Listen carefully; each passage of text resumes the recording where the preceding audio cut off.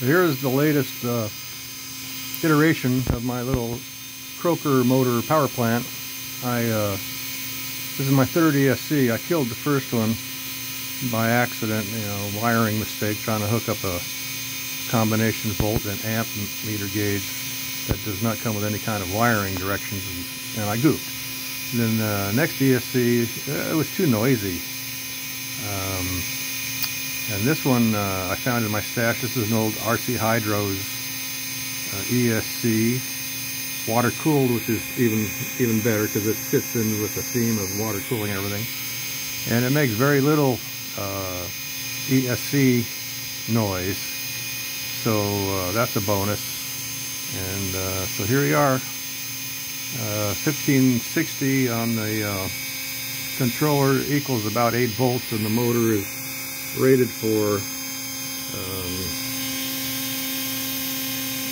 8 volts.